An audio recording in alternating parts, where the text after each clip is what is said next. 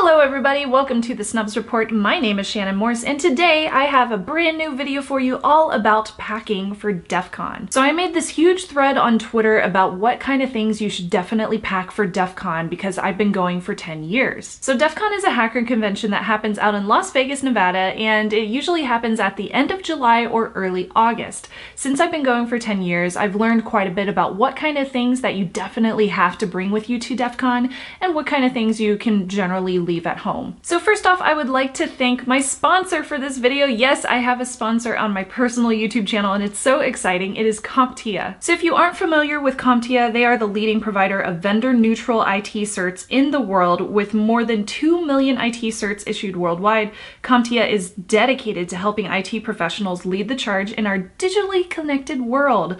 For more than 20 years, CompTIA has developed IT training and certification exams, and they have regular reviews and updates of those exams to ensure that CompTIA's certifications continue to address those needs for technology's challenges in today's day and age. Now, IT certifications, those can help you get your foot in the door. They help you move up in your career by showing employers that you have the skills that they are actually looking for. Specifically, CompTIA's cybersecurity certs include simulations and performance-based questions that prove you not only know what a job entails, but you can actually do it. Whether you are just starting your cybersecurity career or moving into a specialty or solidifying your spot as the cybersecurity team leader, CompTIA has a certification for you. CompTIA Security Plus gives you the foundational knowledge that you'll need in any cybersecurity role and many roles across IT. CompTIA Sci-SA Plus and CompTIA's Pentest Plus delve further into cybersecurity specialties, validating the complementary skills of offensive and defensive cybersecurity teams. And if you've been in cybersecurity for a while and you want to remain in a hands-on enterprise security, incident response, and architecture role rather than moving into management, CASP is the right one for you. So if you want to learn more, go to certification.comptia.org, and I will put that link down below in the show notes. Again, thank you so much for sponsoring me, CompTIA, and now on to the packing list. So the first thing that you might think you need for DEF CON would be your laptop, like my beautiful, sparkly, stickered up laptop here. But for most cases and most scenarios, it's just going to be a lot of added weight and a lot of additional storage that's going to be taken up in your backpack. So I would actually not suggest bringing your laptop as opposed to most people who would probably tell you to go ahead and bring it. Unless you're doing a contest, a CTF, or you're there for a class, then you probably don't need to bring your laptop. The next thing I'll suggest is a few different things that you can bring on the airplane with you to entertain yourself. This would include things like your Kindle, your cell phone with some downloaded movies or music on it, as well as a really nice headset. I like to bring my Bose QC20s, which I've had for years and they haven't failed me yet. They're really great on airplanes. And also, of course, my Nintendo Switch, which I bring with me every single time I'm on an airplane because I still haven't played all through Breath of the Wild. I'm a completionist. I want to get 100%, so I'm still making my way through this game. Now, you probably also want to bring a few tools with you as well. Now, with this, of course, you are going to need some additional plugs. One of my favorites is this little Belkin plug, which includes 3 different outlets for AC as well as 2 different USB ports at the top. So this enables me to plug everything in directly to a wall outlet as opposed to using somebody's USB charger,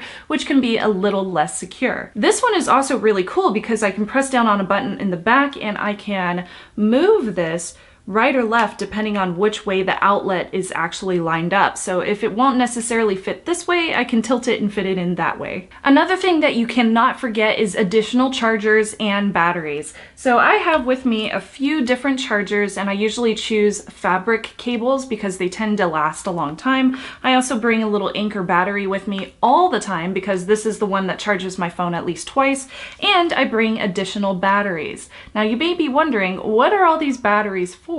So one of the funnest parts of DEF CON is going and collecting badges, electronic badges, and these are just a few of my collection of, I probably have 40 or 50 at this point because I've been going to cons for so long. I should definitely do a badge life video, shouldn't I? But these are a few different ones that I have received. This one is a Goonbox badge, I have Hacker Warehouses badge, a Skydog.com badge, AV Tokyo, and I also have the DC 801 badge here. But these are really fun to show your appreciation for hacker lifestyle, and these are also really good practice if you want to get one that you have to solder yourself. Now with many of these, they will either take the little CR2032 batteries or they will take AA, so I highly suggest bringing spares so that you can play with your badges throughout the entire convention. Now of course, with those badges included in this, you are going to be making some friends, you are going to be networking. So I always bring a nice big stack of business cards. Yes, I know these are totally old school, but business cards are actually one of the best ways that I have found to remember people's names and also make sure that I contact them after the convention is over. If I just follow them on Twitter, they're going to get lost in my Twitter follows. But if I bring home something physical, that way I know for sure that I met somebody and I should probably follow up with them. This is especially useful if you are looking to get a job or if you are looking to hire somebody at the convention as well. Now I always like to bring a few tools with me as well, just to help other people out in case they forgot something at home. I don't have a portable soldering gun. I usually just stick to one of my friend's soldering guns for that if I need anything. Another good thing is to bring duct tape. However, I usually don't carry duct tape myself because somebody else always has it.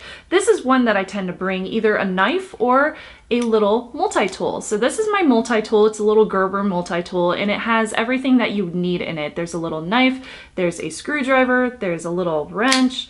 Everything that you could possibly need is stuck in this teeny tiny compact compartment. Now, of course, I can't bring this on the plane, so I usually ask one of my friends that's driving to DEF CON to just bring this with them, or I put it in checked luggage. One thing that I do bring on the plane with me is my lockpicking set. So this is my Southward lockpicking set that I've had for several years now, and it's really highly durable because it has nice thick handles, so they don't break off, they don't get ruined over time.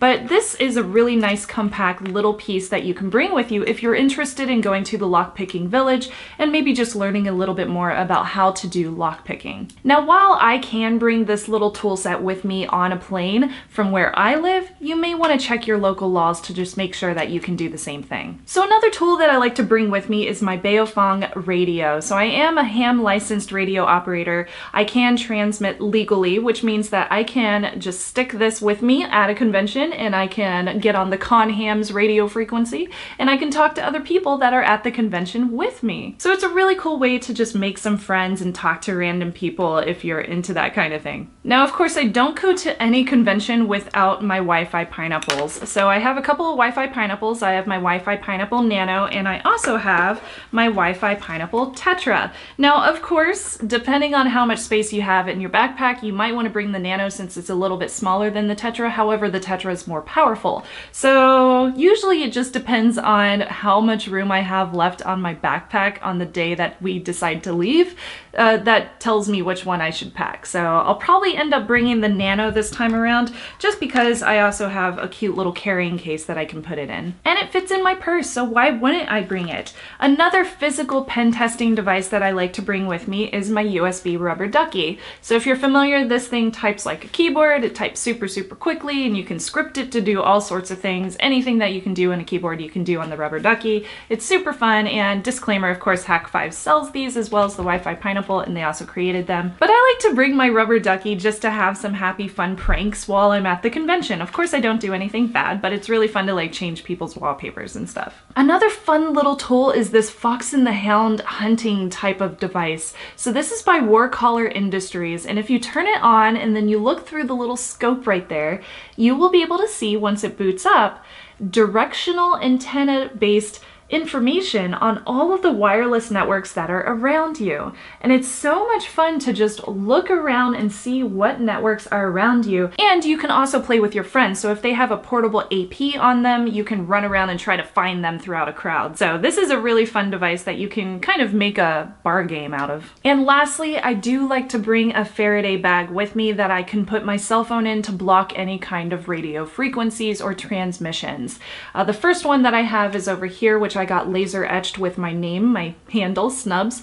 This one is from privacycase.com, and it's big enough to fit a pretty large cell phone inside of it. And the second one I have is called the Black Hole Faraday Bag, which is the one that I usually put in my purse because it's a little less heavy than the Privacy Case one. But this one is nice because it has a window on the front, so you can see any kind of pop-ups for notifications from like your calendar, or if you have an alarm that's going to go off, or if you just want to tell the time, you can see all of those things through this little window. But I have tested both of these. I know that they both work very well as far as blocking frequencies whenever you stick your cell phones in them, so I know that these are definitely a great security option. Now to wrap it up, I did want to give you a few more tips as far as what you should pack whenever you're going to Vegas in general. Definitely bring some really good walking shoes, or maybe even 2 pairs if you intend to walk every single day. Bring some water. If you want to fill up at the airport, that's totally fine, but water is very expensive on the Strip, and it's also extremely dry and extremely hot out there, and the casinos are generally full of smoke. So along with the water, you might even want to bring a face mask in case you are very sensitive to smoke in the casinos, or bring a scarf that you can easily remove in case the casino management gives you trouble for having a mask on the casino floor. Hand sanitizer is one of my best friends whenever I go to conventions because I'm shaking a lot of hands and I don't want to get sick after the con ends. Snacks are very expensive in hotel casinos and in hotels as well, so I highly recommend to everyone to just grab a Lyft or grab an Uber, go over to CVS or go over to Walgreens and collect all sorts of healthy snacks that you can. Fruits, veggies, any kind of protein. Definitely stock up on the water. Just get things that are going to keep you hydrated and going to keep up your energy. When you get to your hotel room, make sure to fill up your bath with water. It sounds so weird, but that is one of the best ways that I have found to keep the room from getting super, super dry, which will in turn make you lose your voice while you're talking at the convention. And I think that's everything that I wanted to mention on my packing list. Of course, with me, I have podcasting gear, so I have a camera that I bring with me. I have a bunch of extra batteries for the camera. I have a microphone, I have a light, all sorts of stuff, but generally you won't need to bring those for your own packing. Also, make sure that you bring something long sleeve, like a sweater or a hoodie or a zip-up jacket or something that will keep you warm. Every single time I check into one of those casino hotels, I find that the AC is cranked up super high and the thing is just cold as can be when I check into my room. So I always find myself needing some kind of long sleeve jacket or something like that. Something that will be easy to remove whenever you step outside because it's going to be like 100 degrees outside in the desert. But I'm pretty sure that's everything. So all in all, just make sure to have a really good time. Go in with a positive mindset. If you're going by yourself, make sure that you have some kind of buddy system with somebody that you meet there or somebody that you know. That's always really helpful to keep up with the safety and security.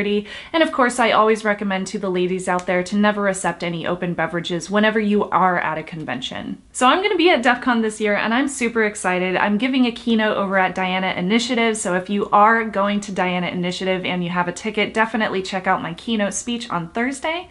And we will also have the Hack5 booth over in the vendor room as usual. So again, thank you so much to CompTIA for sponsoring this video, and I hope that you enjoyed it. And if you have any questions about what else you should bring, definitely comment below. And if you enjoyed this video and you want to see more, make sure to like and subscribe. So I'm going to go ahead and wrap it up there. Thank you so much for watching, and I'll see you next time. Bye!